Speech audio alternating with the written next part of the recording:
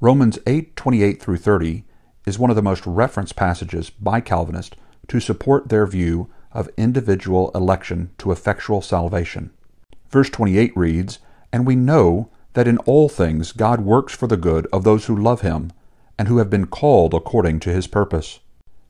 Now before proceeding, let's look at the context of the passage. Remember what we've learned. A text without a context is a pretext for a proof text. Earlier in the chapter, Paul wrote, "We know that the whole creation has been groaning, as in the pains of childbirth, right up into the present time." Paul goes on to encourage the believers that we wait eagerly for the hope of our glorification as we endure through the sufferings today. And he reminds us that the Spirit will help us when we pray in our weakness with groanings and words that we cannot possibly even understand. In verse 28, there is a shift to provide comfort for believers who in their weakness are suffering.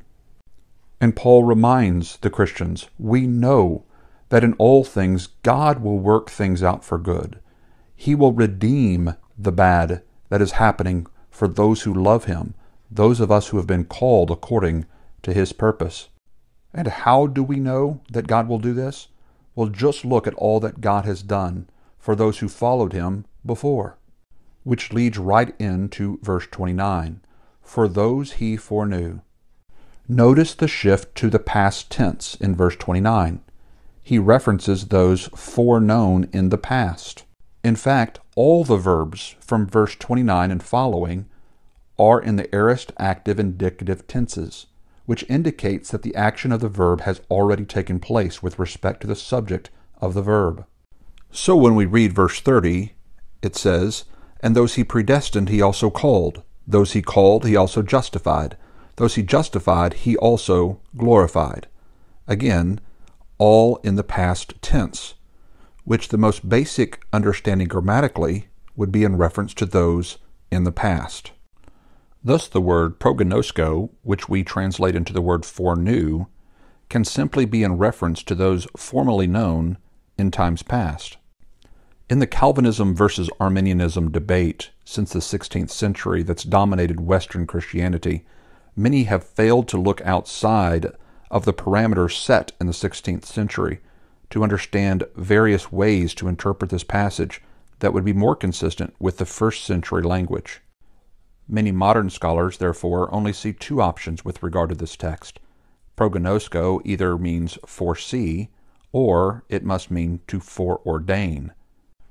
Prominent Calvinistic pastor John Piper, for example, says, "Option 1 is God foresaw our self-determined faith. We remain the decisive cause of our salvation, and God responds to our decision to believe."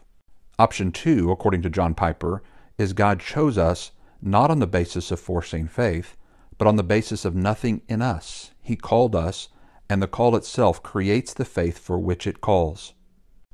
We believe that John Piper, like many modern-day theologians, have simply set up a false dichotomy by presenting only two possible options to this text, when more options are actually available.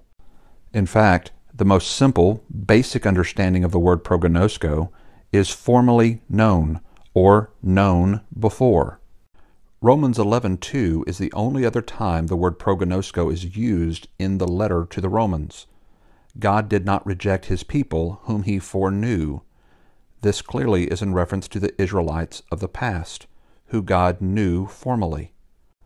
One other time the Apostle Paul uses this term is in Acts 26, verse 4 and 5, when he speaks about his manner from youth and says they have known for a long time, which is, again, the word prognosko, simply interpreted as knowing something in the past.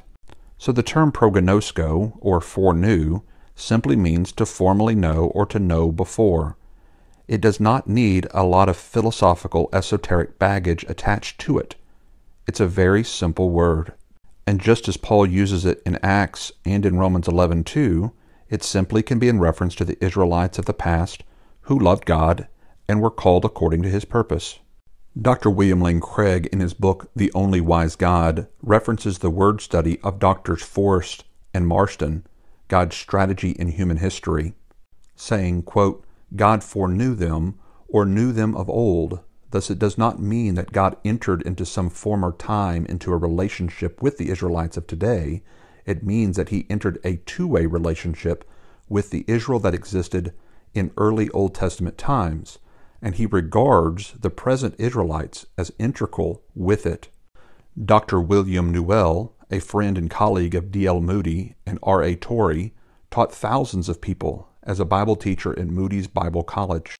In his book, Romans Verse by Verse, he discusses that God, quote, had acquaintanceship with the Israelites of the past. So it was not, quote, mere divine pre-knowledge of certain individuals, but a real intimate pre-acquaintanceship.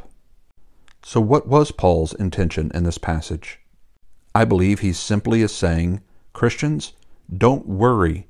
We know from past experience that God always works out everything for those who love God and are called to follow him. If you want proof, look at those God previously knew, loved, and called in the past. He determined them to be conformed to the image of his Son, so that his Son would become the firstborn of many brethren.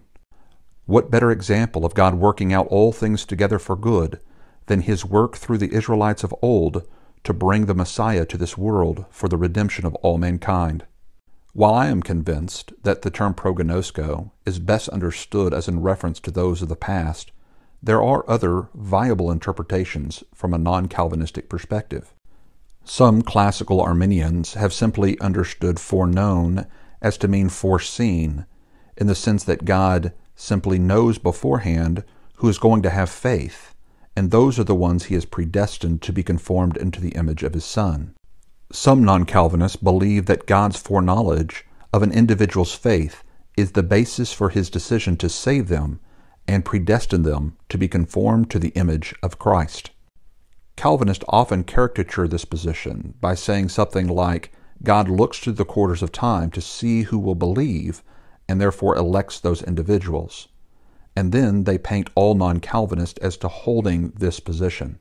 What must be understood is that on this perspective, God is omniscient, not omnideterministic, which means that God's knowledge is rooted in his eternal nature as God, not his ability to look through the quarters of time, which is why this is a caricature painted by Calvinists to dumb down this perspective and make it sound unreasonable. Another non-Calvinistic interpretation of Romans 8:29 is to understand the word prognosko, or foreknown, to be in reference to those known in Christ through faith. This is known as corporate election. It observes that the election of God's people in the Old Testament was a consequence of the choice of an individual who represented the group, the corporate head and representative. So from this perspective, the verse might mean, for those God foreknew would be in Christ by faith, he predestined to become conformed to the image of his Son. I believe any of these interpretations are more valid than that introduced by Calvinism and their golden chain of redemption, as seen exemplified here. What Romans 8:28 through 30, or maybe even just 29 and 30 would be called what we see as the golden chain of redemption, is what's classically known as. In other words, there are links within that chain, whereas none of them are ever broken. So if you are part of any one of those, you will make it to the end of those. And it starts with the foreknowing of God in all eternity past and the predestination, moves on to the calling, the justification, and the glorification. And there's not a broken link in any of that. So Calvinist, more fatalistic interpretation of the word prognosko is understood as forechosen or foreordained, and thus those who are foreknown in eternity past are fated to believe when they are called, and then they are justified and glorified for reasons that are beyond their control, which logically entails that all other people are fated to damnation for reasons beyond their control. As John Calvin himself wrote, quote, by predestination we mean the eternal decree of God, by which he determined with himself whatever he wished to happen with regard to every man. All are not created on equal terms, but some are preordained to eternal life, others to eternal damnation.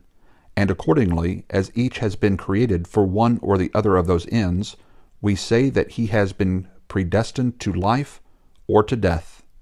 There is no basis on which to conclude that most people are fated to unbelief for reasons that are beyond their control, which is ultimately the logical end of the Calvinistic interpretation of Romans 8:28 through 30. As Paul reminded Timothy, this is good and pleases God our Savior, who wants all people to be saved and come to a knowledge of the truth. For there is one God and one mediator between God and mankind, the man Christ Jesus, who gave himself as a ransom for all people. Please like and share this video, and don't forget to subscribe to the channel. And don't forget to visit soteriology101.com. If you can help us spread the news of God's love and provision, click the support link in the top right corner. If you're interested in a higher theological education, click on the classroom link and learn more about Trinity Seminary.